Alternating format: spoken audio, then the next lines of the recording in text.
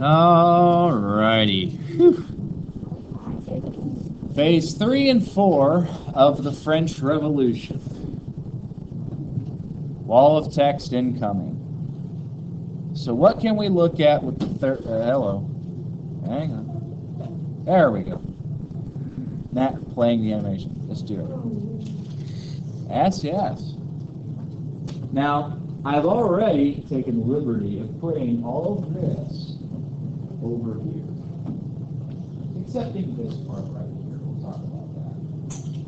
But basically, this is about the changes we see occur because of the third phase.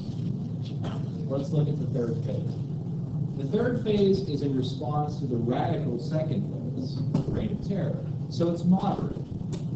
They set up a new government that's called the Directory. The Directory has 5 guys, instead of making delicious hamburgers, making laws. And they also have a bicameral legislature. Bicameral meaning 2 house.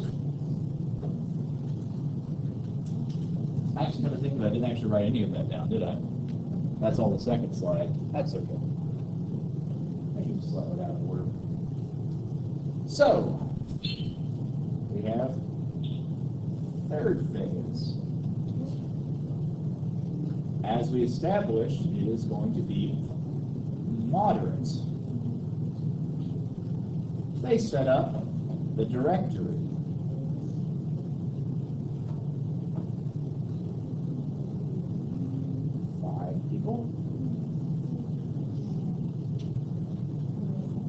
It's a bicameral.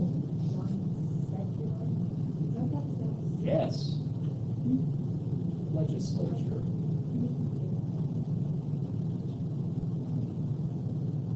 It's to your house. And it's going to last for a number of years. We don't really care. Now, ultimately, it's going to fail.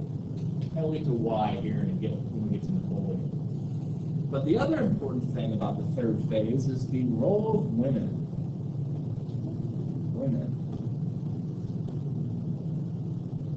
Participants in the revolution.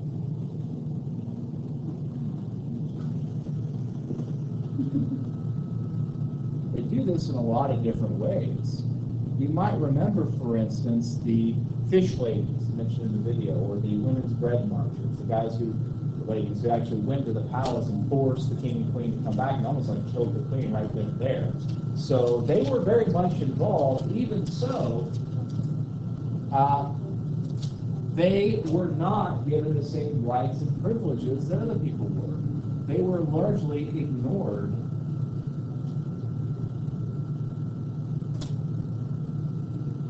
By revolutionaries.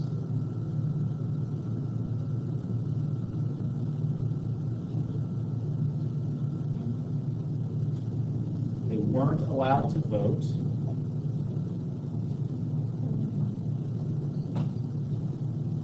They were even banned from having political clubs.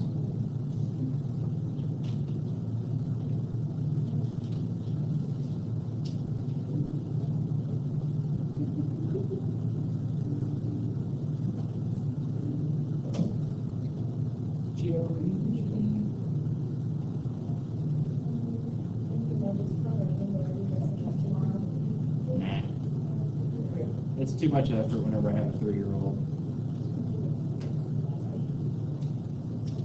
What is she going to be? She's going to be Piggy.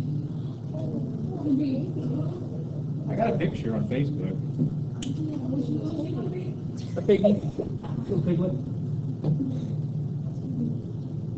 But these 2 ladies, Olympe de Gouges and Jean Roland, are executed because they refused to not form political clubs. They were fighting for their rights, including the right to vote. Ultimately, this is what was seen as necessary for women to gain the ability to actually affect their own lives. You know, the ability to vote. There would be a powerful voting bloc, and basically it's shut down.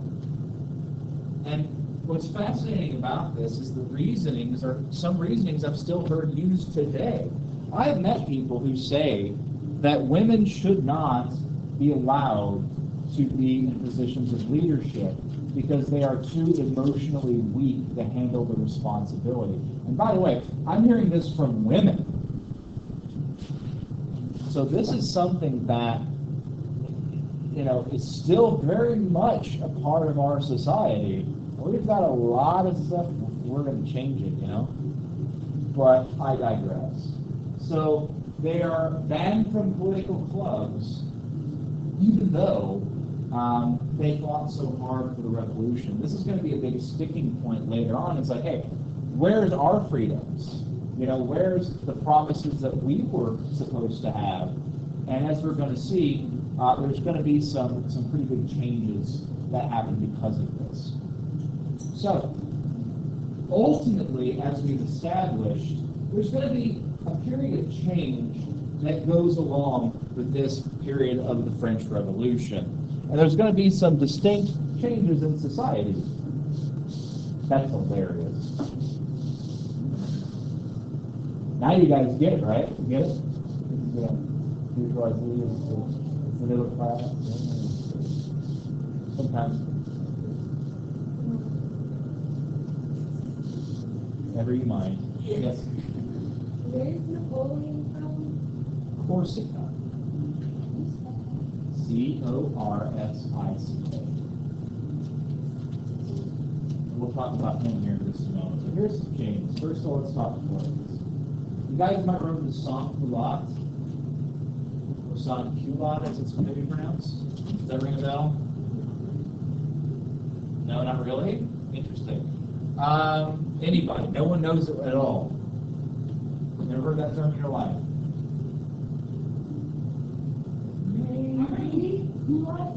Culotte. C-U-L-O-T-T-E. Sans culotte. Okay. Sans culotte referred to, culottes were knee breeches, knee pants, pants that were popular with the aristocracy. These were folks saying, we're too poor to afford the noble fashion. We're the everyday citizen. It was a political group in the French Revolution, really kind of from the beginning. But they symbolize a shift in fashion from the aristocratic style of dress to more middle-class dress, going to trousers instead of knee breeches, different style of coats and hats. This was what was becoming popular because you didn't want to be associated with nobility. In addition, the calendar, in order to weaken the church, was made non-secular, based not on the church. So basically, the church is losing more and more of its power and presence in the government. Also, for fear of slavery becoming an issue, it was abolished. And finally, the style of art that became very popular during this era is what we would consider neoclassical. Louis David is the de facto painter of the French Revolution. His styles, his works are famous during this era. One of them you saw on the video yesterday was the depiction of the death of Marat. Remember the guy in the bathtub who sort of looked like Jesus? Okay. Well, he's also famous for many of the paintings we have of Napoleon. Probably one of his most famous ones is this right here. Now, again, if you want to see something reinforcing the attitude of a Roman-esque style of painting and art, this is it. The Romans were famous for their depictions of soldiers and generals on horseback. They're called equestrians. In particular, this very dramatic pose of the horse rearing and his hand coming forward, leading his face almost like this claw, just challenging everything in front of him. The scene depicted is when Napoleon led his armies over the Alps to attack Italy. Now, here's the thing about the Alps. The Alps were a natural barrier, not just for men, also for winds and weather patterns. And so it was a formidable defense. And there's been a few famous instances of people leading armies over the Alps. And you'll notice, if you look down here in the corner, you've got their names listed right there. Charlemagne, Hannibal, and above them, Bonaparte. So he's claiming in this work that Bonaparte is the greatest of them all. Now, in addition, this very sort of dramatic officer's uniform and this very well-styled hair. In this era, the hairstyle that seems popular on men's base, or best way I can describe it is like motorcycle hair. You know, it's like the hair is all like wind blown, it's going forward, it's all curly and sort of busy. Well, this was, you know, hot stuff during this era. And again, this dramatic scene was what we see very popular in this era. It's going to give rise to an era of romanticism, is the style of art in the early part of the 19th century. Romanticism, or romantic art, is a style where you try to portray emotions. You know, you want powerful scenes, whether it be projecting love, or hate, or heroism, any kind of subject matter you can do, but it's got to be big. It's go big or go home. You want something that's going to get us into it. We can see the motions here. You see something like this, it's like, yeah, get on your bad horse stuff. It's exciting. And this is the style we're going to see with Foods of Heat in all of his works. It's all about drama, if that makes any sense. Generally, it also has a favorable opinion of nature, but that's something else. Right, so Napoleon is initially born on an island called Corsica. So he is technically noble, but he's poor. He is not the inheritor. There's nothing for him to inherit. So if you're a noble blood and you don't have any money to inherit, you got to find a job somewhere. So the question is, what job are you going to do? Well, he decides to settle on the military. By he, I mean his parents. He is sent to military school, if you have to guess. And there, he turns out he's actually really good at it. He's a master of using artillery. You guys know what artillery means? It's cannons and mortars and the big stuff, yeah? Howitzers, you know. That's his sort of strength. That's going to be important later. The other thing is, he's actually a genius. Like we say, like, oh, that person's a genius for creating this thing or whatever. You know? The person who created Fun-Dip, genius. You know? In the case of it's colored sugar in a pouch. But in truth, let's be honest, what does the word genius actually mean? Like we say it all the time, but what does it mean? I mean, okay, they're smart. How smart? What is smart? Well, generally speaking, we're going to look at it from the standpoint of mental processes, like how many plates can you get spinning and keep track of everything, you know? How far ahead can you think of people? How can you think around people, that sort of thing. He was an exceptional thinker. He would write 7 letters to 7 different people at the same time, basically holding 7 different conversations simultaneously.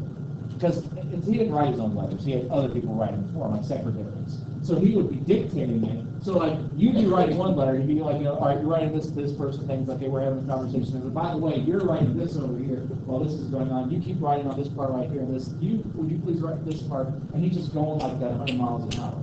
He also was very good at manipulating people. For instance, in one battle, probably we'll just say, Poland, he had the high ground.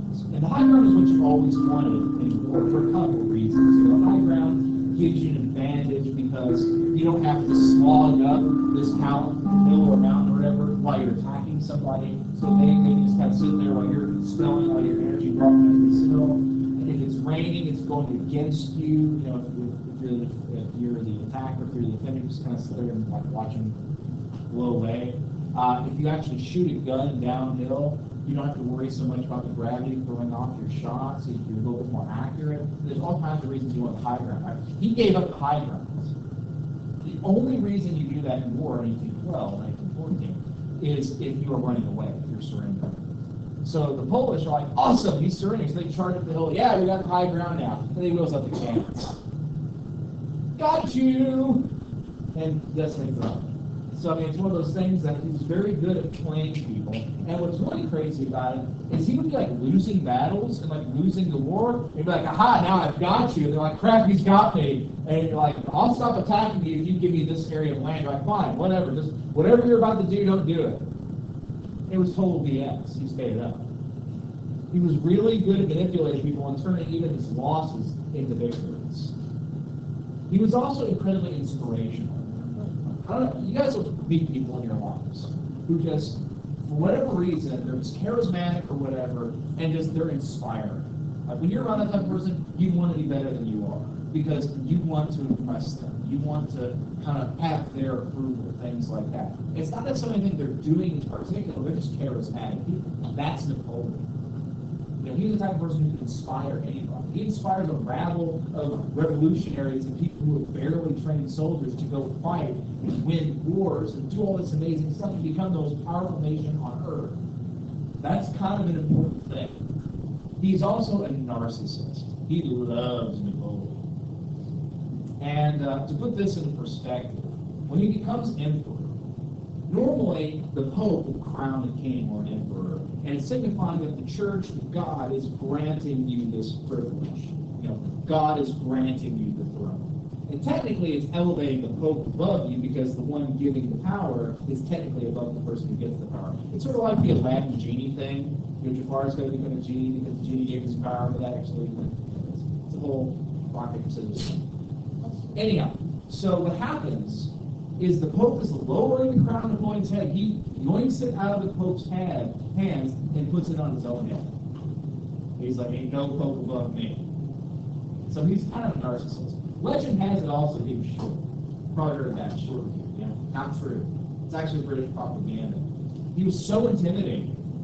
They had to make up lies about him to try to make him less intimidating. Otherwise, their soldiers would just panic and surrender. He was 5'6", which short for us, but in 1812, 1814, that was the average height. He'd be like, today he'd be like 6 foot. You know what I mean? Wouldn't think of him short or tall, he was just normal, you know? That's saying, you know, it was normal. But they made it lies to try to make it seem like, oh, look at the little tiny guy. So like, not true. British are great at lying, by the way. Like, there are still lies they made up in World War II. People are like, yeah, it totally works. Like the whole thing about carrots being good for your eyesight, not true. The British made it up. The reason for that was they had cracked the Enigma machine, the code machine that the Nazis were using. And so in the Battle of the Blitz, whenever the planes were coming at night, the British would always know where they were.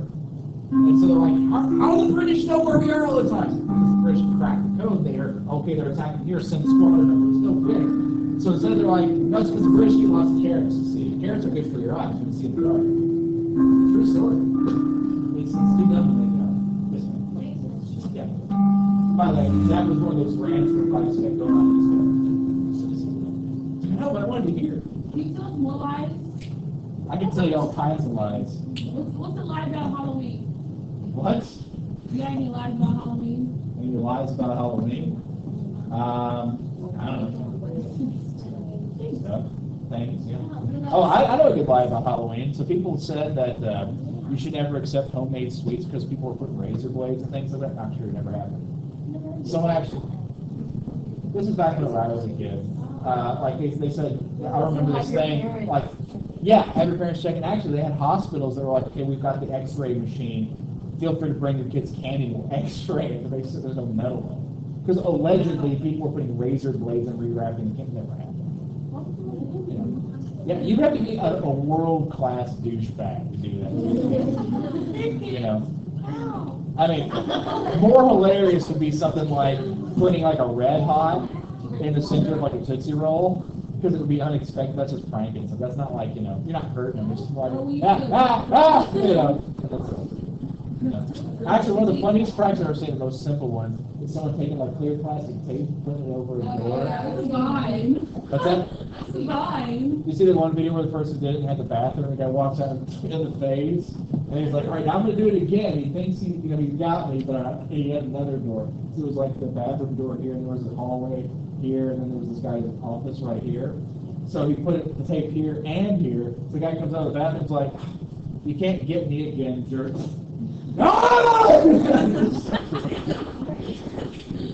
Right? And that's kind of like Napoleon because you're thinking around people. Anyway, back to Napoleon. It's one where I shut the door on. So he was so popular, right? He was at all the school kids' birthday parties. Because think about it, he's defeating other armies. He's successful. And at a time when people are hungry and they're desperate and they're mad, someone's like, I know you guys are having a bad day, but we totally just conquered Egypt, so he's like, yes, we have something to be excited about. And so he uses this, because he's intelligent, to rise himself up to the position of ruler of France. And he does it slowly. He uses his popularity by plebiscite. Plebiscite is a simple yes or no vote. He would have votes and be like, all right, how many guys think that I should be in the government? They're like, yeah, we want Napoleon. He's awesome. He's doing all these awesome things. What's cool is all these members of the directory were like, yeah, get Napoleon up here. We can control him. Ain't no one controlled Napoleon but Napoleon. So they were thinking, yeah, we'll get him in the position of power. We're going to be like behind the scenes. It's like, cool story, bro. Hey, how many guys think I should get rid of the directory? Yes, I want that. Me. Fantastic. Goodbye. Now we have a triumvirate, and I'll be the first consul. It's like the dude in charge. How many are cool with that? Woo, me. Fantastic. And probably just get rid of it. We'll just make me, first consul for life. Awesome. How about emperor? Yay! And this is how he rose to power. That's seriously how he did it. The people loved Napoleon. He's hated all around the world, but he did, kind of conquer it. So we tend to frown on that.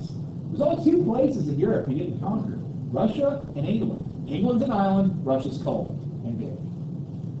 And the fact is, Napoleon wasn't really so much defeated by Russia, it's that he got there and they refused to fight him. When he invades Russia, the Russians are like, nope. So Napoleon's like, well, I'm going to take over St. Petersburg. It's like, cool, have at it. I'm going to take over, your capital, you just kind of found it? Yeah, whatever. We'll set it on fire. Seriously, they did. It's called scorched earth. Napoleon's armies are going, we're going to take this over. Okay. See ya. Anything that was usable for the army, burned it. Food, burned it. Cows, burned them. And they would have killed them first, Steak dinner. Beef is left for dinner. Water, burned it. Now this is just getting ridiculous. How did he do this? They burned everything so that they couldn't use it as they were coming along with their armies. So Napoleon gets to St. Petersburg, winter starts setting in, it's like, uh-oh. We don't have food, we don't have coats, we don't have anything, and the army's just ignoring us. It's an utter disaster. That's what defeats Napoleon. It's the winter. Russian winters are horrible.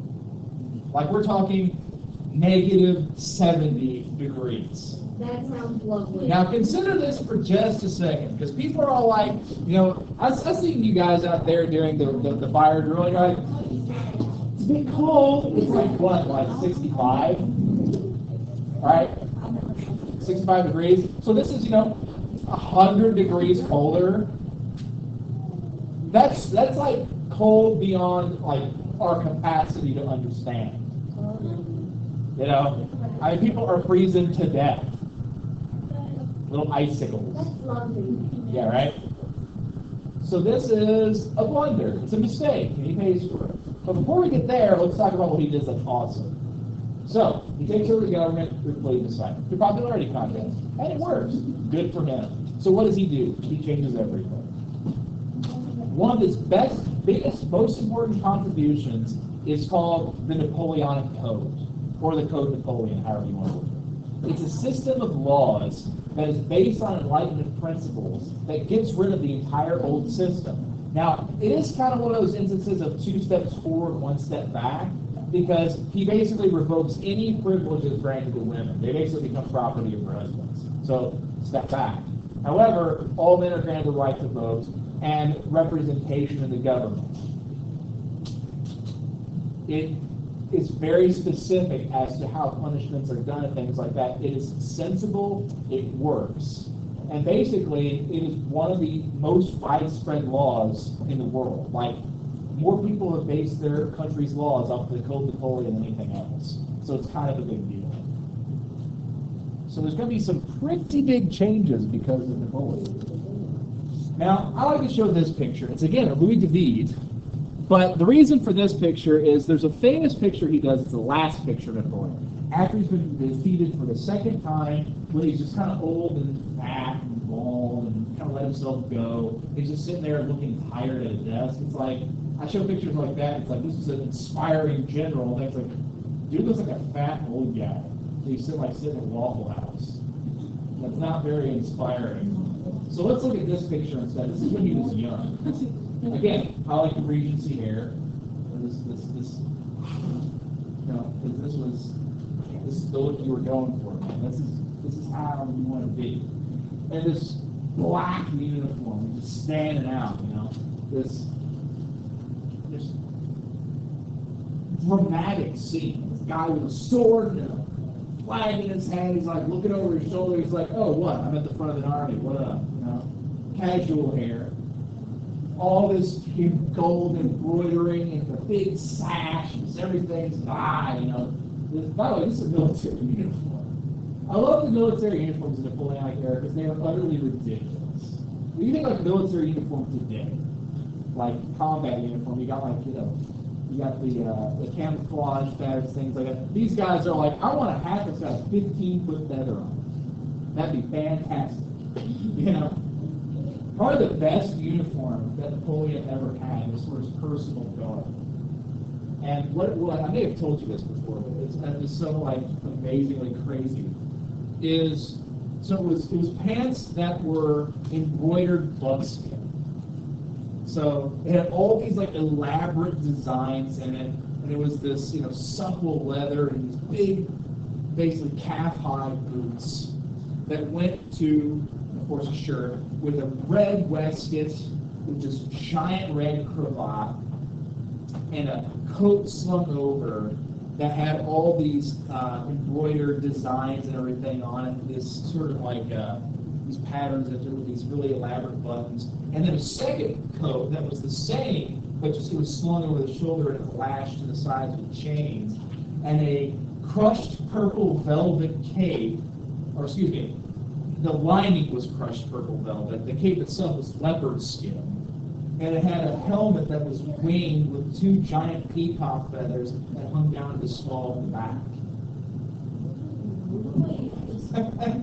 It was pretty crazy looking. And by the way, whenever he was done with that, because the thing is, Napoleon also basically played dress up with his personal guard. They got like a new uniform every 3 months.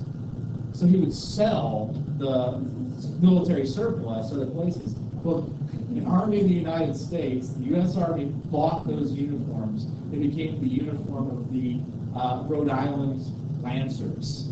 So that was the U.S. Army military uniform at one point.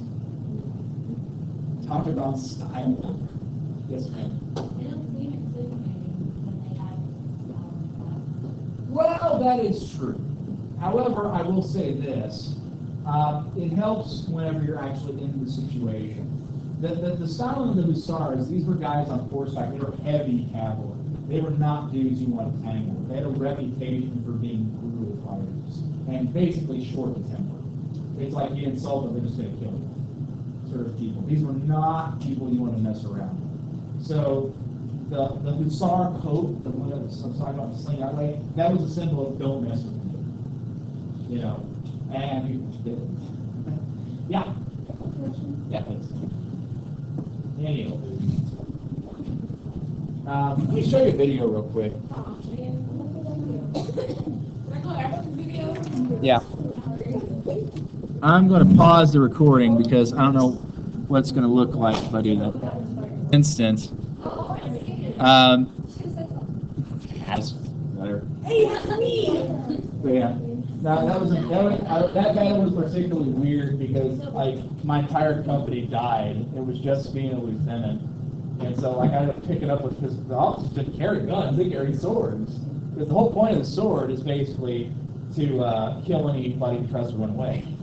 It's like if you're someone in your back line starts trying to run away, you're not telling them to run away, you just chop them down. Like, yeah, who else wants their minds? The whole point of an officer is so everyone else is supposed to be more afraid of you than they are of the enemy. So that's what the sword is for. Where was that at? That was at Mississinawa in Marion, Indiana. I Yeah. think you asked to do It's not really you ask, you sign up for it. Put in a registration, you have to leave that in policy. So I've done it for years. Anyway, it was an experience. But yeah. So I just saw one guy, he pulled the trigger, his gun didn't go off. That does happen a lot. It's like crap.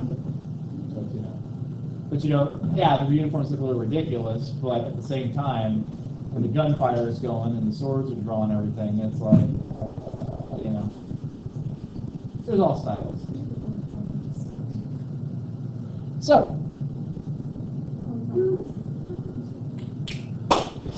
what are his policies? What makes Napoleon popular? First of all, economic growth.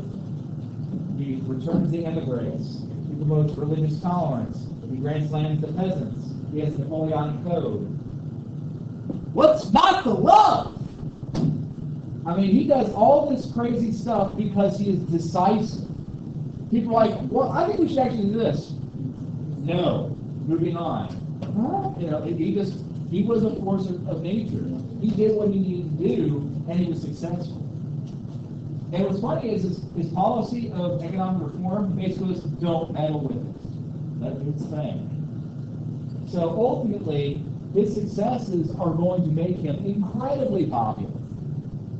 And that's ultimately going to result in him having the position that he does. And he's going to be rather strong as a candidate for it. He turns his military loose on conquering most of Europe and makes them become part of what was known as the continental system. Even whenever he didn't flat out add territory to France, he made nations become part of his alliance.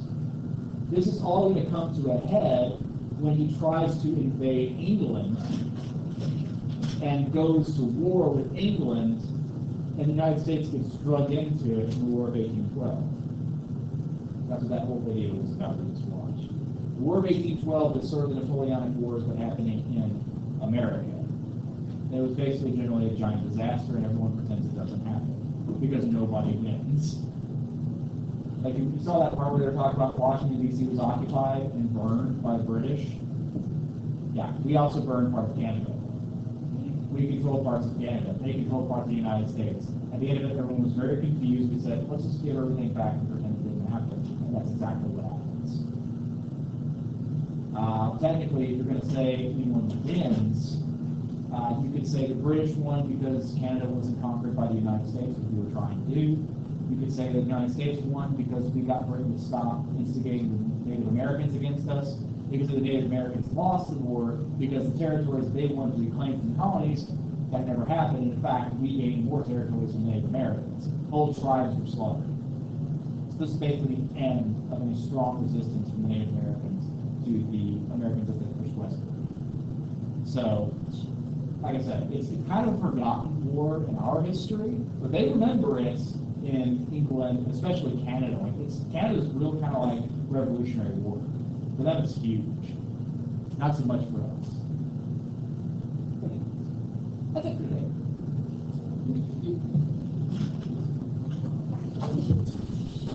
today.